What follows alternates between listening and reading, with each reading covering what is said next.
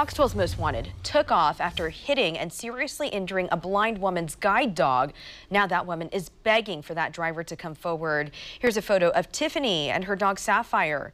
The hit and run happened Tuesday when both of them were in a crosswalk right by the Clackamas Town Center. Fox 12's Bonnie Silkman shares her story. Awful news to share tonight. Tiffany says her dog is left with brain damage because of this hit and run. The dog also might lose one of her front legs. What's more, she will no longer be working as a seeing eye dog. The owner says she hopes that driver who took off is watching this tonight. She says she not only lost her partner because of this, but a sense of her independence. She was taking her step out to guide me the rest of the way, and then she was gone. She was just gone.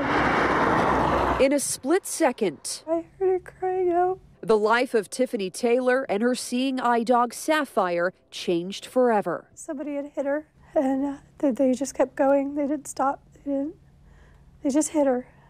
It happened Tuesday night at this crosswalk in Happy Valley. She was hit so hard they knocked her out of her harness, which was buckled into her. It was around 6:30 on Southeast Monterey Avenue. All you had to do was stop. Accidents happen, they happen, I know they do, you just had to stop. Tiffany's brave golden Labrador is alive in the hospital, but Sapphire is left with brain damage and may lose one of her legs. On top of everything, her days of guiding Tiffany are over. She won't be a guide anymore. They've already told me she can't after this experience. They don't know what her path will be, but it won't be with me. Tiffany's close friend is hoping to adopt Sapphire since the dog now needs special care herself. She's my door to the world. A world that's now much smaller for Tiffany.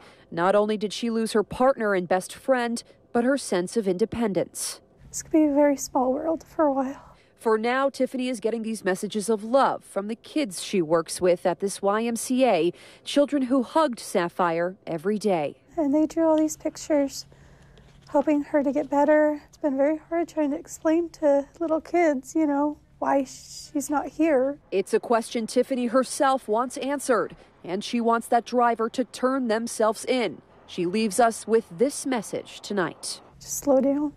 You're going to get, I've been saying it all week, you're going to get to where you need to go. You don't have to hurt someone to get there.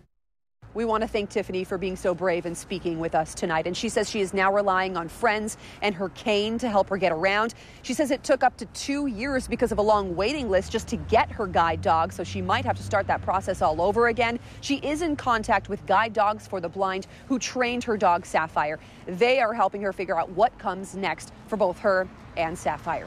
For now, reporting in Happy Valley, Bonnie Silkman, Fox 12 Oregon.